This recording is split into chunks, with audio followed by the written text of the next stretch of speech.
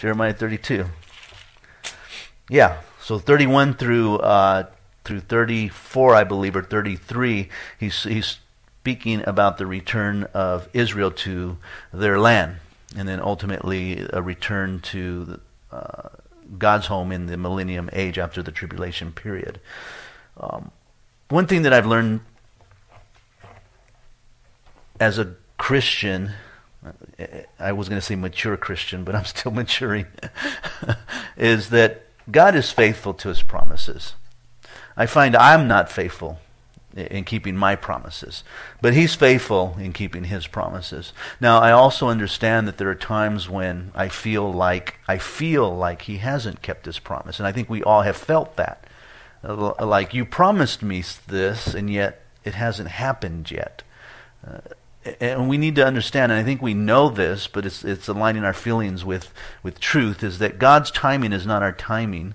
And he has reasons for allowing certain things to take place before he does give us the fulfillment of those promises that he's given unto us. Now, obviously, there are promises in the scriptures that are very clear, like salvation.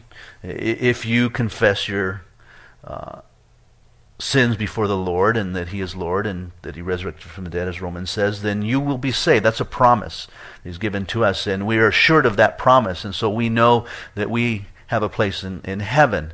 And John 5:13 says that if you believe in the name of Jesus Christ, then you have that assurance that you have eternal life. And he writes that for that reason, so that you know. So that's a promise that we find in Scriptures, a promise of the Holy Spirit that has come upon us and dwells within us and lives in us and guides us and leads us and empowers us also. These are all truthful promises. But then there are those promises that he gives to us as individuals, right? Those promises where we're just walking in life and trying to serve him the best we can, and things seem to happen, and we have desires, we have hungers, we have wants and needs, and we're just praying and seeking God, and we sense that God is promising us something. And sometimes those promises, we're really not sure if it's us or if it's God really promising those things to us. And that's the dilemma we have sometimes, right, with our nature. Is that you, God, or is it me? Are you promising me that, or are you not promising me that? And I think in those times, we really need to fall back on what we do know. And that is that when Jesus prayed in the garden, he said, Lord, not my will, but your will be done. I would love this to be a promise. I have a hard time even expressing to others that God promised me something, because I don't know if he did or not. It just might be me. And I don't want to be presumptuous when God never did promise me those things. Now, there's promises that we've had for this church, for the ministry, for my personal life and my wife's life concerning the ministry and what God was going to do. And he hasn't fulfilled those things yet. And it's been 20 years in ministry. I just read a post on Facebook, and it was really encouraging, because it listed the years that certain people had to wait before God finally fulfill the promises. I think Moses was like 80 years, 40 in Egypt and 40 in the wilderness, and then finally. So 80 years, so I've got a ways to go. I got 60 years to go before that promise. Of course, I'll be gone and dead. Now, Jeremiah is an interesting guy, because he's promised something here in this chapter, and he ain't going to see it. He doesn't even get to see the promise fulfilled. You can believe God on his promises, and that he will fulfill them. But they will be on his timing, not your timing.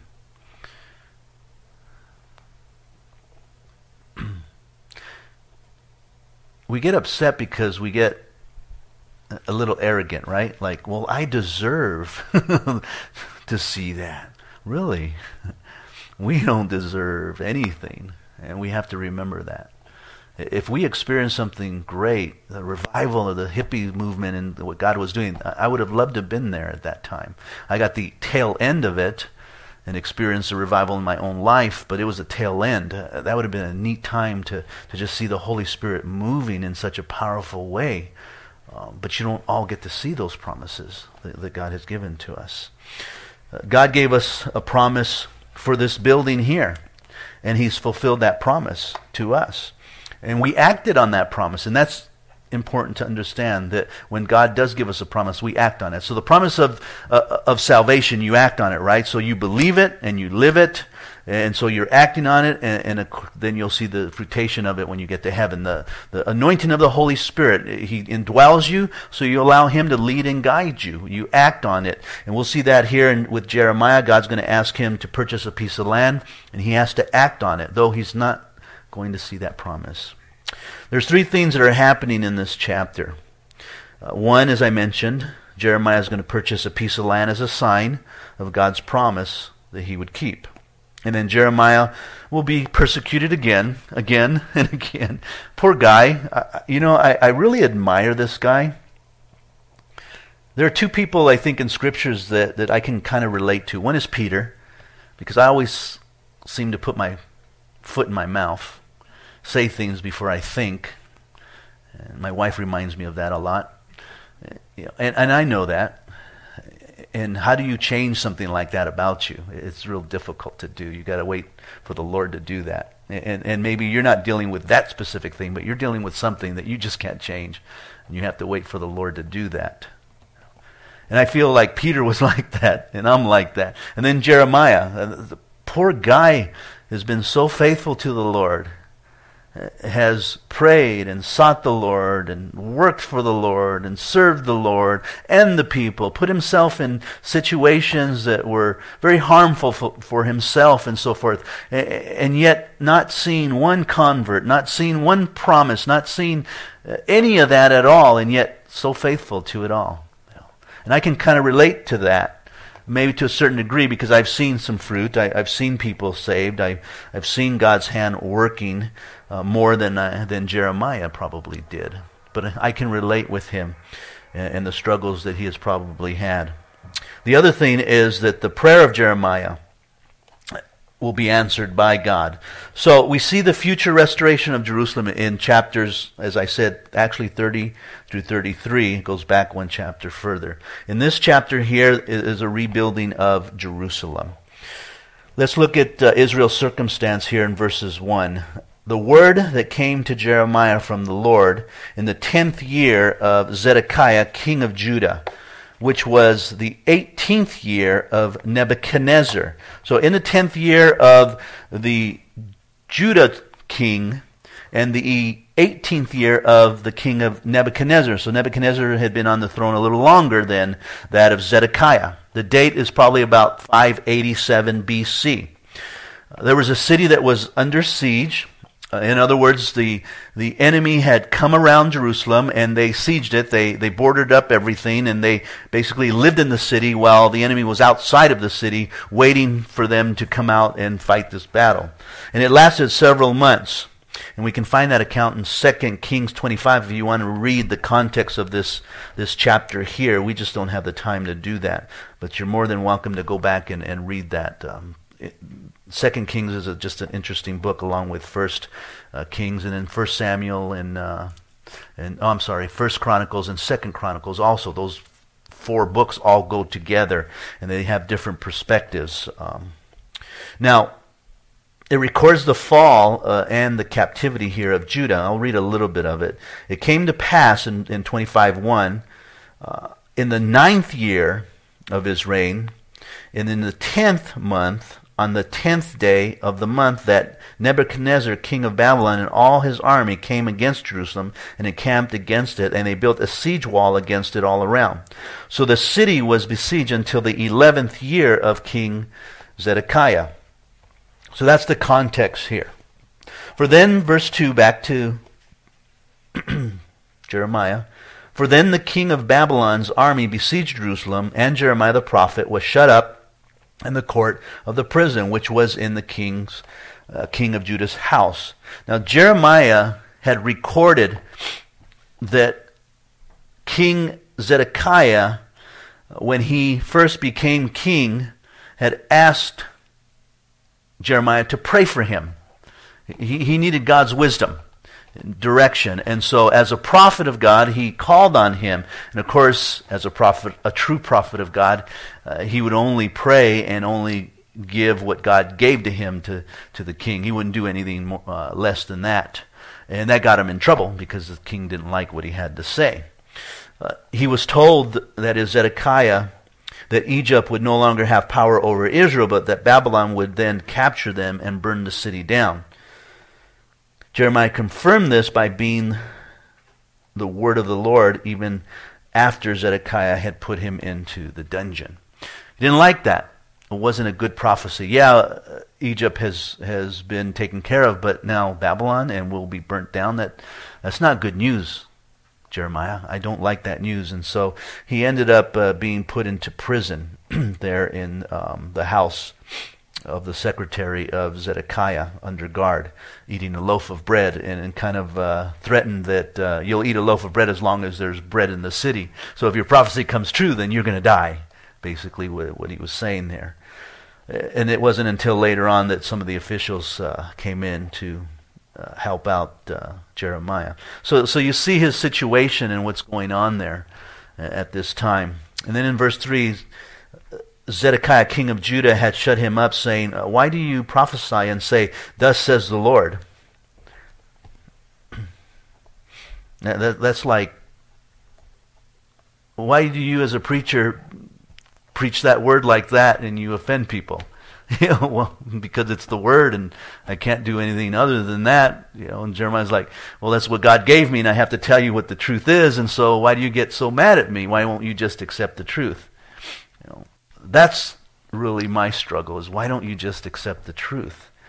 That's difficult for so many to accept the truth because they're so indoctrinated by this world and the culture and the things that surround us, our lives and our upbringing and things, and it's so hard to get rid of all of that and say, okay, Lord, how do I live according to your word? How do I take your information and how do I apply it to my life now so that my life can change? Because it has to be changing, constantly changing. Even if you're older, it has to be changing. You have to be growing from glory to glory, the Bible says. That means you're growing and growing every year. There's that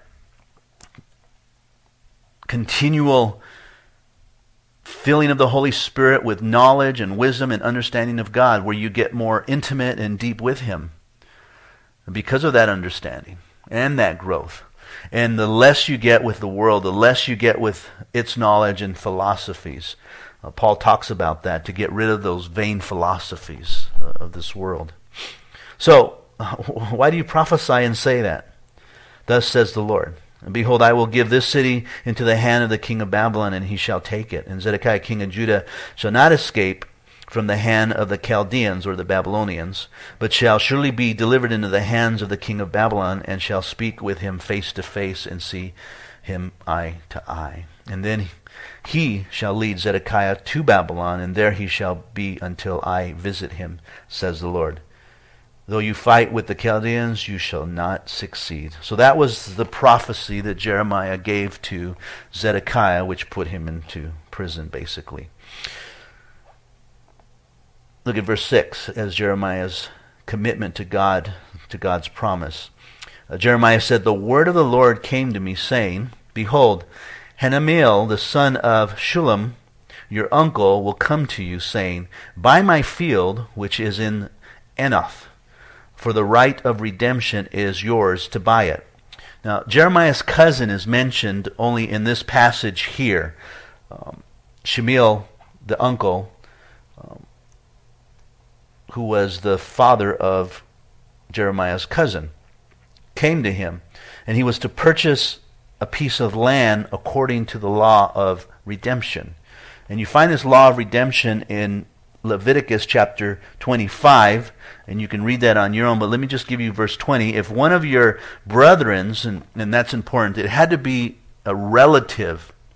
If you own land and you were going through hard times and you had to give up that land, you would usually lease it. We call it leasing today. Back then it was you would sell it, but it really wasn't out of your reach. there was an opportunity to redeem that land. There was a clause in that deed, and you had to give them the deed. And in that deed, there's a clause that you had the right to redeem that land. If at any point you had the money or a relative that can come by and help, you could go and pay the debt, and that land came back to your family. Or there was also another law that talked about the seventh year. So at the seventh year, then, it was the year of redemption. You could go and get back that land free of charge. So that was a law of redemption. Missler talks a little bit about that law as I was listening to him today, when you could redeem that land free of charge, and it came back into the family so that the tribes could keep their own land. Then there was also the year of Jubilee, when all debts were completely paid off. Doesn't that sound good? I wish we had that. You know, there's some that think that that's not a good idea, that it would cause chaos, in the world because debts were completely paid off. I think the United States would be very happy to get their $18 trillion debt paid off and rising really rapidly.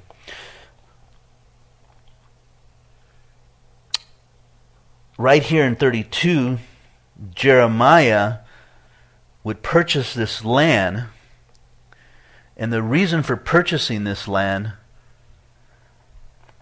was to signify to the people and to Jeremiah himself that God keeps his promise.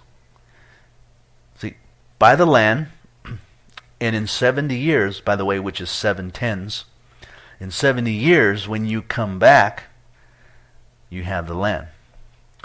And so he's saying you can bank on that promise. If you buy that land, I will bring you back to that land. Now, Jeremiah won't see that. It will be his family that sees it. The same is true of Israel also, that they would go back to the land in the 70th year and return. Jesus, in Revelation chapter 5, we see the picture of him redeeming the world. The world was his. He created it. And he created it and he gave it to who? To us, right? We were to dwell on the land. We were to fill the land with offspring, with children, girls and boys, and just populate it.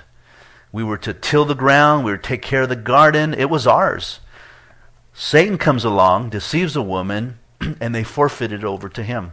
So he now becomes the God of the world system. And so when we saw Sunday that he offered these things to Jesus, they were his to offer. They were his. And Jesus realized that. I don't want your things, though. I have something better than that. I have the plan and the purpose of God. And so Jesus will come along in Revelation chapter 5, and you remember him, one foot in the ocean and one on the earth and so forth, and he's got the deeds in his hands. Who can redeem that? Who is worthy to redeem it? Well, it's Jesus Christ who's worthy to redeem the land, because he's God in the flesh. And so he redeems the world for us. There's a man called Jonathan Cahn, C-A-H-N. I'm probably saying that wrong. He's a Jewish rabbi pastor, so he's a Christian. And he's got some interesting views on 7-year cycles. Now, I have one major problem with his views, and that is that he's trying to apply the Shethmah. It's hard to pronounce these words. It's the law of the Shethmah, which is the law of the Sabbath. So 7 days you rest. In 7 years you redeem the land. The year of Jubilee is 7 50s. So So he talks about this number 7 and how important that number is for the children of Israel. But he tries to apply it to us today, America. And he's in doing that, he says that we're headed for some disaster. I think just looking at America, I think you realize you're headed for disaster. $18 trillion. But he does come up with a couple of years where we had the last crash, and then the one previous to that, a major event, and it was 7 years exactly. And he's saying this coming year, September 29th, would be the Shema in the Jewish calendar, and thus there's going to be something major taking place in the stock market here. He goes, it may totally crash completely. which I find interesting. It may, and it may not. And he's just warning people, trying to get them to pull their money out and put it somewhere else just for safety reasons and so forth. But again, the major problem I have is that he's applying these principles of the Old Testament that no longer apply because they're of the Old Testament. Jesus fulfilled the seventh day of rest, and so he's the fulfillment of it all now.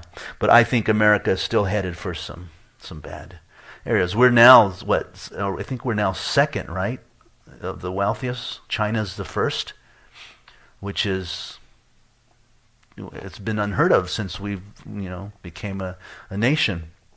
We've always been on top, and so we owe them a lot of money. And I guess the interest is going to be due here soon also. So some things are going to happen. Are we going to see it? Possibly. Is that God's judgment? I don't know. I don't know if that's God's judgment. It's our stupidity. But it's not, it could be the beginning of God's judgment. It could be the crippling of the United States, and it fits right into prophecy because the United States is not in prophecy. We hear in Ezekiel 38, 39 that there are nations who kind of stand by and watch what's going on because maybe they don't have any strength or power to help out. Or maybe they just don't want to because there's a president that doesn't care about Israel. And so let's, forget them. We've got our own problems. We're trying to build a nation on socialism now. So, and the church has kind of caught that a little bit. There was a CEO, a Christian CEO of a company who just, I can't remember his name and what company it was, but he just took his $700,000 a year and he cut it down to $70,000. And he took the rest and gave it to all his employees and says the minimum that you'll make is $70,000. We'll all make $70,000 a year. Like, wow, that's pretty good. But that's in line with socialism, right? And everyone gets to the part of the pot and so forth. Not that that's bad. I mean, you see it in the book of Acts, chapter 2. Everyone comes together and they start giving and distributing. It's not what God wanted. He wanted them to scatter and spread the gospel. He doesn't want us to gather. But ultimately, God's going to have the perfect social system where he provides for everybody equally and fairly. But that will be righteously under his government and his economy, and he's perfect in every way. We just can't do that. It's difficult for us to do. So interesting stuff in times that we're living in. We definitely are just not just looking at the financial struggle that we're in these United States, but the churches themselves, the struggles that churches are having. The battles there. Sunday, I'm going to share a little bit what I shared last week with Germany and how God used that to bring Israel back to Israel, the people, to Israel, the land. They were so persecuted, many were killed. Anti-Semitism was rising, and so they needed a place to go. And so God used that whole Holocaust thing to force them back into the land, thus fulfilling his prophecy. And I'm going to just share some things that I think are important that we see happening today. I guess there was some more beheadings here recently with Isa. This guy, Jonathan, thinks that Isa is, again, a type of Syria. Back when you go to the Old Testament and you see the Babylonians, that the Syrians actually came in there and they were attacking Israel for a while. They were known as the first terrorists. And so he's taking that and saying, see how it happened with Israel? It's happening with the United States. So now the terrorists are coming here. And he says, we're going to probably see that a little bit here, but they won't be successful. We'll be able to, take care of that. But again, it's just the picture is there. They'll come in, it'll cause chaos. People will be aware of it. Of course, we saw the 9/11, which happened on Ashima, a cycle of Ashima, September 11. He also suggests, and I don't know how much of this is true, so don't go saying this is true, but he said that the the area where the 9/11, the Twin Towers were exactly where I believe the Jewish people were when they were being attacked by terrorists. If you go look at the geographical area. So I don't know how that all fits in. But interesting stuff. I just think that we're living in some interesting days. And here's my thing, is that we need to be ready. And he's saying be ready financially, for the collapse. I'm saying be ready spiritually. Be right with the Lord. Walk with the Lord. Get busy and start sending your rewards to heaven. Prepare your kids. Get them into the Word of God. Get them to understand there's more to life than food and clothing and all those things. The gospel has to be spread. People have to be saved. Love has to go out, and we have to be concerned for people. Falling away, people are falling away like crazy. They're not believing in Christianity anymore. There's too much chaos in Christianity, too many lukewarm churches that aren't standing on a solid foundation, that have no substance at all, but they're just believing what the culture believes. And we're all seeing those things unfolding even now, as Thessalonians says it would. So, he spied this land, and it says, and Hanameel, my uncle's son, came to me, verse 8, in the court of the prison according to the word of the Lord, and said to me, please buy my field that is in Anath. Now that's Jeremiah's hometown, and him being the relative, he had the right to do that, which is in the country of Benjamin, which is north of Jerusalem there. For the right of inheritance is yours, and the redemption yours. Buy it for yourself.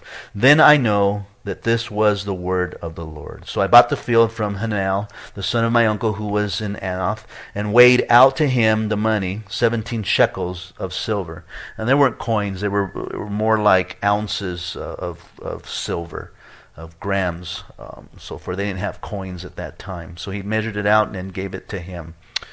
They have found, by the way, just a little side note, they have found like 250 grams of silver there in Nebuchadnezzar, in that area, as evidence that that's how they used to take care of their transactions and so forth. They call them hoards. And I signed the deed and sealed it, took witnesses and weighed the money on the scales. So I took the purchase deed, both that which was sealed according to the law and custom, and that which was open. And I gave the purchase deed to Brath, the son of Nearth, the son of Mishith, in the presence of Hanmeel, my uncle's son, and in the presence of the witnesses who signed the purchase deed before all the Jews who sat in the court of the prison. Brath was his scribe. He was a close companion of Jeremiah, so he gave the deed to them and made it all legal. And I charged Brath before them, saying, thus says the Lord of hosts, the God of Israel, take these deeds, both this purchase deed which is sealed, and the deeds which is open, and put them in the earthen vessel, that they may last many days. So bury it, stick it down there, and when you come back, they'll know where it's at. Unbury it, you have the deed, you present it, and it's your land. And God promised it, and it will happen. For thus says the Lord of hosts, the God of Israel, houses and fields and vineyards shall be possessed again in this land. Isn't that hard to believe? It would be hard to believe when you're living there and he's telling you that Babylon's going to come and take you away for 70 years, but then you'll come back. That's a hard thing to believe. I think it's hard for us to believe that. You just look at our country and you hear people talking about ISA and beheadings, but yet people just don't believe it. They don't believe they're going to come in here. They're already coming in through Mexico. In El Paso there. The cartel's bringing them in, smuggling them in here and there. They're already in. But yet there's this numbness to it, right? We're kind of, I don't know what it is. We just kind of like the 9/11. You remember when the 9/11 happened? I remember the day that it happened, and I was in the gym. And we looked on the TV, and everybody was going, what's going on? So we all kind of gathered around. Everybody stopped working out. And we're just watching this thing, not knowing what was going on, not knowing that it was a terrorist act. We just thought planes were hitting the building. And we're all just standing there. But I don't know if you were around at that time or if you were Christians, but the churches just immediately got packed. The church that I was going to just packed out completely. And it lasted for 3 weeks, and then boom, everybody went back to doing what they did. It wasn't very lasting. And that's just the mentality. We see this stuff. Last week I shared a little bit about the ISIS beheadings, and I wanted to see a beheading. And I just saw some more. These were worse than what I saw. And when I saw it, I was more amazed at the chanting and the demonic presence of these men that were hacking away at this guy's head. But you know what was sad is that I was numb. It didn't bother me to see the hacking. Why is that? And I said, Lord, help me. What is wrong with me? That means my heart has been hardened to that type of scene. And I think the movie industry has done that. The things that we read, what we see on TV and the news and so forth, and it's kind of desensitized us to that type of stuff. So now we look at it and like, oh yeah, wow. And that's it. It doesn't move us to go, whoa, we better get ready. We better do something. We better get involved. We better call someone. We better get the guards out here. It doesn't move us that way anymore. We're going to wait till it's on our porch and we're going to go, what happened? Where were you? Why aren't you helping us? And then it's too late. And then you got guns all over the place. People running down the street shooting at each other because they don't know who's who. I mean, you can see that stuff happening. Interesting. For thus says the Lord, the God of Israel, you'll possess the land again. So you can believe God's promises. You can believe them completely. When Jesus came down from the mountain with Peter and John, they met a father who was crying out in tears about the Lord, to the Lord about his son who was demon possessed, and the disciples couldn't do anything. And he asked, Lord, help me. And the Lord said, if you believe. And the man said, help my unbelief. And that's an attitude to have. Lord, I know you have promises. Help me to believe your promises. Because there are times when I don't believe them. I don't believe you'll work through this situation. I don't believe you'll help us in this area. Those are the times where you just ask the Lord, Lord, I need your help to believe. Help my unbelief, Lord. Because I know you're able to. You created the heavens and the earth. There's nothing that you can't do. So if I have unbelief, then help my unbelief. Help me to believe that you will answer my prayer. And God is like that. He wants us to believe and trust in him. Without faith, you're unable to please God, Hebrews tells us. He tells us in Mark 11:24, therefore I say to you, whatever you ask, when you pray, believe that you receive them, and you'll have them. Now, I believe it's inferred in these scriptures that whatever you ask, it's implied that you're going to ask what is biblically correct, right? You're not going to ask for sinful things. You're going to ask for the desires of God. Lord, meet the needs of my family. I think that's biblical. Paul says if you don't work, you don't eat. So you're working, you're providing, God will meet those needs. He promises to do so. Guide us, Lord, as we're going through a wilderness. He promises to guide us, and we can believe him at that. Lord, give us the Holy Spirit, that we may have wisdom and discernment in what's going on around us, Lord. And he promises to give us the Holy Spirit. If we give our sons good things, how much more will he give us? How much more? So we can believe him at his word. He'll get us through this time, right? Through this time of ISA, through this time of the collapse of our financial difficulty. Won't he? I think he will. Will it be different? Of course it will. Will people die? Probably. Will we die? Hey, praise the Lord, we're in heaven. It's over. Boy, that's definitely a good thing. But he'll get us through. Just like he got the children of Israel through the wilderness. Brought down quail from heaven. Manna.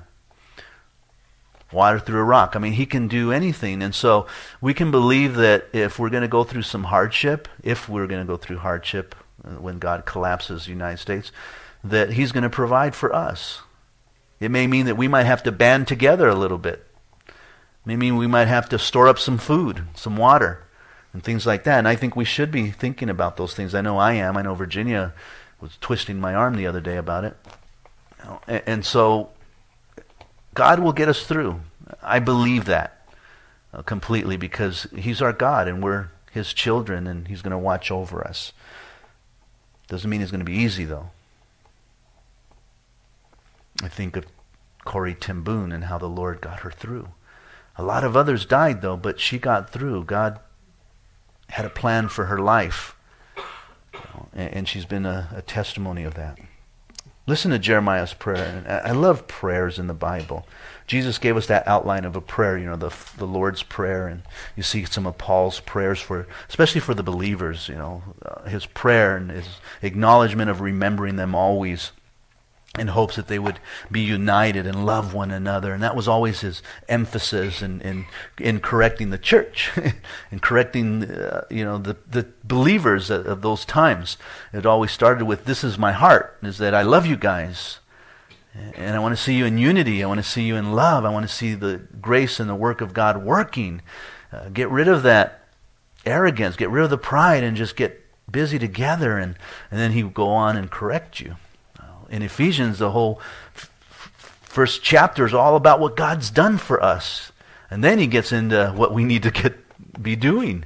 And God has done a lot for us. And here, it's interesting how he starts off his prayer.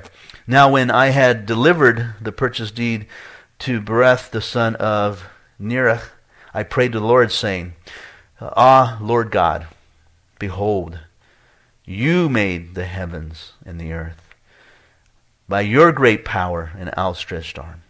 There is nothing too hard for you. I love that. It's like Jesus said, Our Father who art in heaven, hallowed be your name. Thy kingdom come, thy will be done. I mean, just boom, right there on the throne. Let's start with you first, God. Let's talk about you and how great you are. Let's talk about how you created the heavens and the earth. I love thinking about that. I love imagining God in the heavens and just going, okay, earth. I mean, did he go, or did he just go, I don't know how, but he just, and everything just started falling into place. Was he sitting back in his recliner just watching, everything was just, completely in place. And like, wow, how did you do that? I want to see that instant replay when I get to heaven. That's pretty powerful. And then to create man and then the animals and the fish and just everything together. He did it all. If he did all of that, then why can't he help us? He can. And so start your prayers off recognizing who God is. Recognizing what he's done. Recognizing what he's going to do. Because he's God. You show loving kindness to thousands and repay the iniquity of the fathers into the bosom of their children after them. The great, the mighty God, whose name is the Lord of hosts. You are great in counsel and mighty in work, for your eyes are open to all the ways of the sons of men, to give everyone according to his way and according to the fruit of his doing. You're a fair God. You're a fair God, and you see all men. You have set signs and wonders in the land of Egypt. Again, so now going back to the Egypt, the deliverance. It's good to go back to scriptural stories and say, well, God, if you delivered them, why can't you deliver me? If you gave them manna, you can take care of our needs. If you provided for them while they were in this wilderness and protected them against the elements, you can do the same for me, Lord. Just like in Egypt. To this day, and in Israel and among other men, and you have made yourself a name, as it is this day. You have brought your people, Israel, out of the land of Egypt, with signs and wonders, with a strong hand and an outstretched arm, and with great terror. I think of Rahab, when the spies went up and they said, oh, we heard of you, because they heard of what God had done. You have given them this land of which you swore to your fathers to give them, a land flowing with milk and honey. And they came in and took possession of it, but they have not obeyed your voice or walked in your law. They have done nothing of all that you commanded them to do. Therefore you have caused all this calamity to come upon them. And that's where you start getting real in the meat of it, right? Okay, so we recognize who God is. Now here's the situation, God. This is our problem. Now let's focus on us, and that's not much to focus on. How unfaithful we are. Here you blessed us, and here I'm so unfaithful. I like what John the Baptist said. It just keeps resonating in my mind, and I remember listening to myself years ago more and more about John when he kind of prepared the way for the Lord, and at the end of his life, before being beheaded, he realized that I must, decrease and he must increase. He realized that he needed to be out of the picture. and that he needed to leave so that Christ's popularity would grow, and his plan and the work of God would be fulfilled through him and not through John, that he wouldn't be a distraction, that he wouldn't be a focus for any man, because he'd be completely out of the picture. And that's what we should be doing. We should learn to decrease and be out of the picture and just let God do what he needs to do. And I find I can't do that. There's too much pride. There's too much that I want to do. I want people to love me and people to like me. I even struggle with that at the church. How many stories do I tell about me? I went to a meeting yesterday, and we were talking about this strange fire that John MacArthur slammed on Calvary Chapel and other Pentecostal groups, calling it strange fire of the Holy Spirit. So the topic was about the strange fire. Is the gifts of the Spirit still in operation today? So there's a big argument over that whole thing. And so in the conversation, I just kind of raised. I'm that guy that kind of has to force myself to raise my hand, and I did. And I says, one of the evidence besides the Word, besides the fathers, the reformers and stuff who wrote some of this stuff, that believed, the Calvinists, Calvin, who didn't believe in the gifts, and then some of the other guys that did believe in the gifts, and they brought all that stuff. I said, there's also one more truth, and that's the Holy Spirit, who makes these things true. And I kind of shared my testimony, how I came to the Lord, and how being a Catholic and not ever stepping a foot into a Christian church, and yet God came into my life, and I read the Bible, and I started hearing these messages, and I started agreeing with them because I read them, and he was confirming what I believed. I mean, we were hanging around Mormons right before I got converted. I could have easily gone into Mormonism. I was listening to the radio, and I was listening to the faith and wealth doctrine. I was listening to real extreme Pentecostal preachers. I mean, I'm talking screaming and yelling type. And then I was listening to the Baptists too, very conservative, And then Methodists, and I was listening to all these. I could have gone in all these different directions, but something about Calvary Chapel that just turned me on, and it was simply this: they just read the Bible. It's like, that's what I want. I just want to know what God has to say.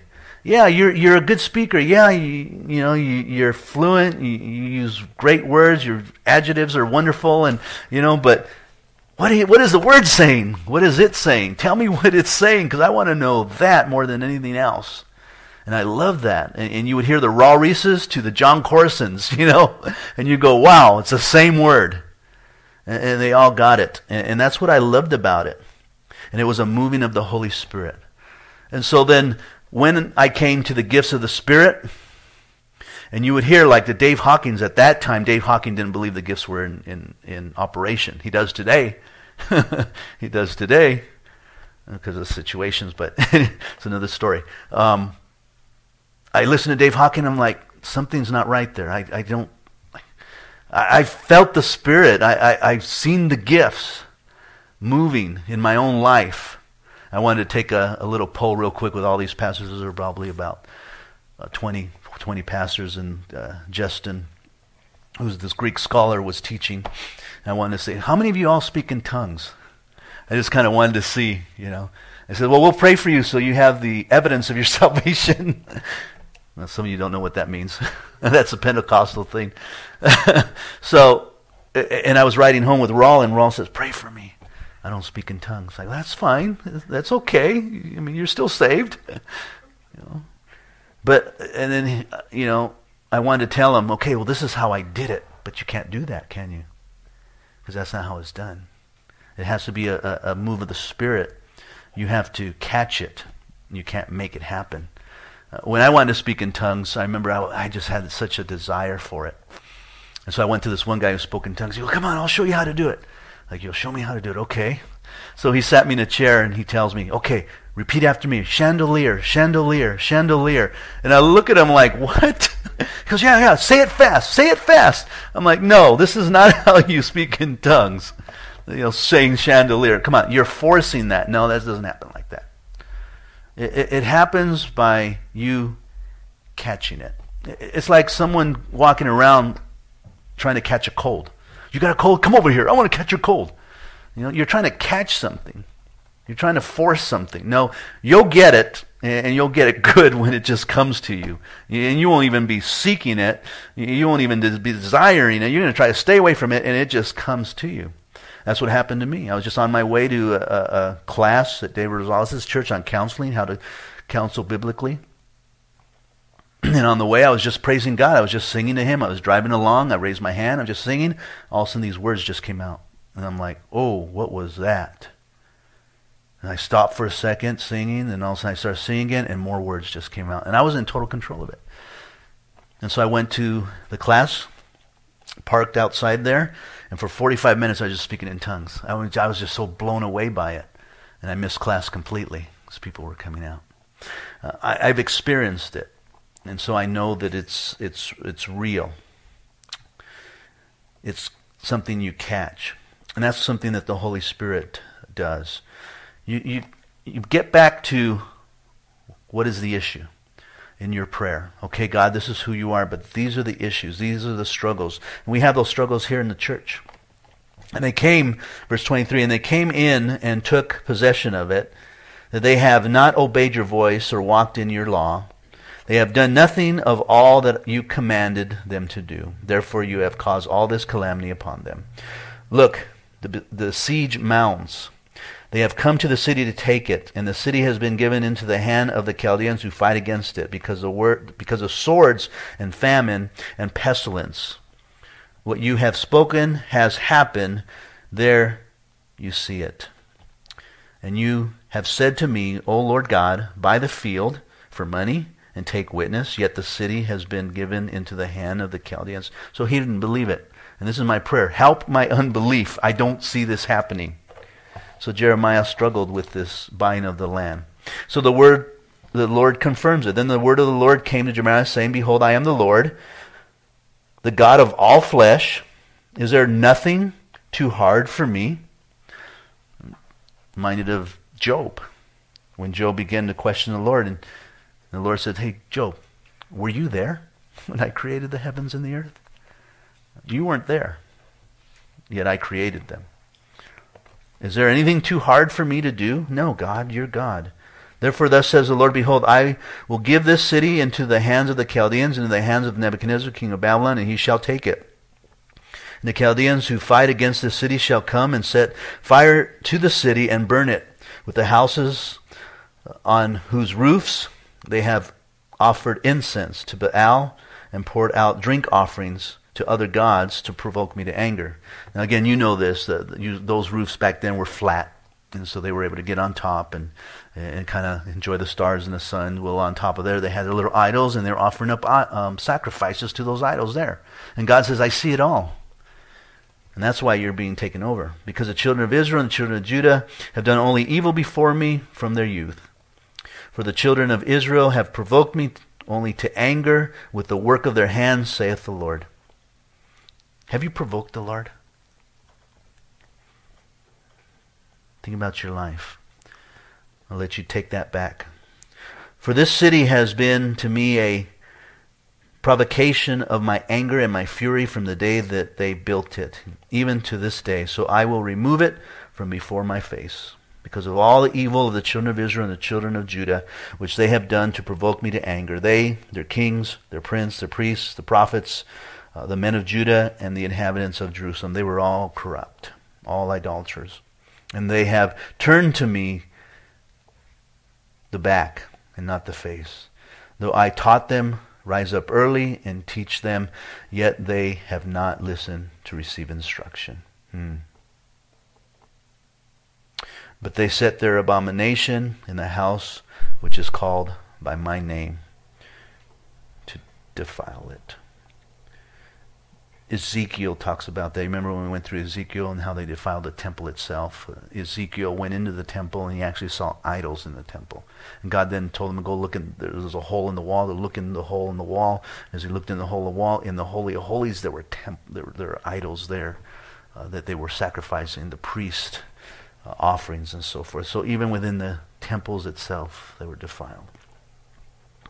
And they built the high places of Baal, which are in the valley of the sons of Hinnom, to cause their sons and their daughters to pass through the fire of Molech, which I did not command them. Nor did it come to my mind that they should do this abomination to cause Judah to sin. And Molech was a Canaanite deity that they would actually take their children and put them on the arms of this heated idol as an offering, as a sacrifice to that idol. It was their way of abortion, in a sense. We see him in Leviticus chapter 18, verse 21, where he talks about the fire of Molech there and how they profaned the Lord their God. Now therefore, thus says the Lord, the God of Israel, concerning the city of which you say, it shall be delivered into the hands of the kings of Babylon by the sword, by the famine, and by the pestilence. Behold, I will gather them out of all countries where I have driven them in my anger, in my fury, and in great wrath, and I will bring them back to the place, and I will cause them to dwell safely, and they shall be my people, and I will be their God. Then I will give them one heart, one way, that they may fear me forever, for the Lord, or for the good of them and their children after them. And I will make an everlasting covenant with them, that I will not turn away from doing them good, but I will put my fear in their hearts, so that they will not depart from me. Yes, I will rejoice over them to do good, or to do them good, and I will assuredly plant them in the land with all my heart and with all my soul. For thus says the Lord, just as I brought all this great calamity on this people, so I will bring them all the good that I have promised them. The fields will be brought into this land of which you say it is desolate, without man or beast. It has been given into the hand of the Chaldeans. Men will buy fields for money, signs, deeds, seal them and take witness in the land of Benjamin, in the place around Jerusalem, in the cities of Judah, in the cities of the mountains, in the cities of the lowland, and in the cities of the south, for I will cause their captives to return, thus says the Lord. So you can depend on his promises.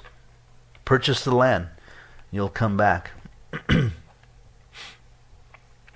When God makes a promise, you can believe it, that he'll keep it. In fact, you can purchase a land, you can invest, you can start a family, you can trust in me.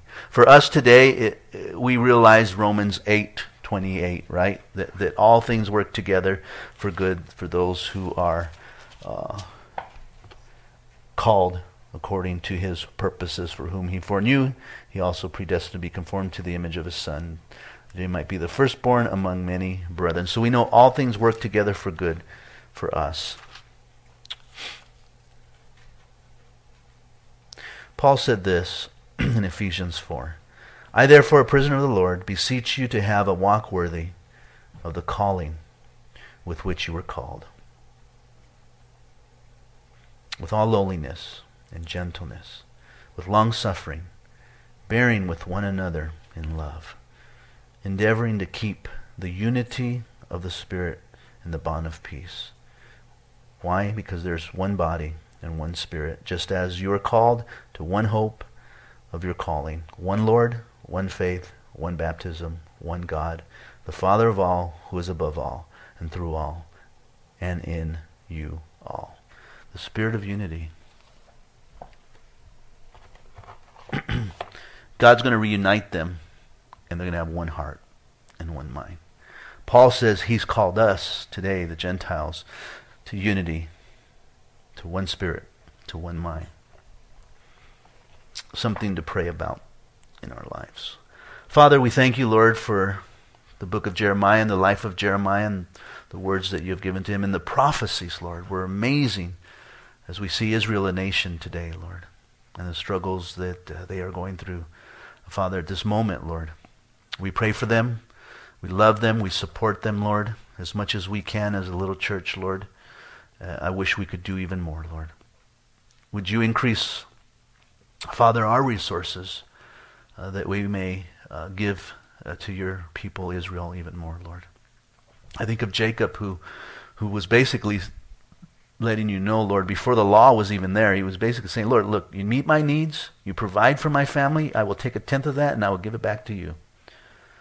And that's what I'm saying here this evening, Lord, that you would meet our needs here, that you take care of what we need to provide for this family, Lord.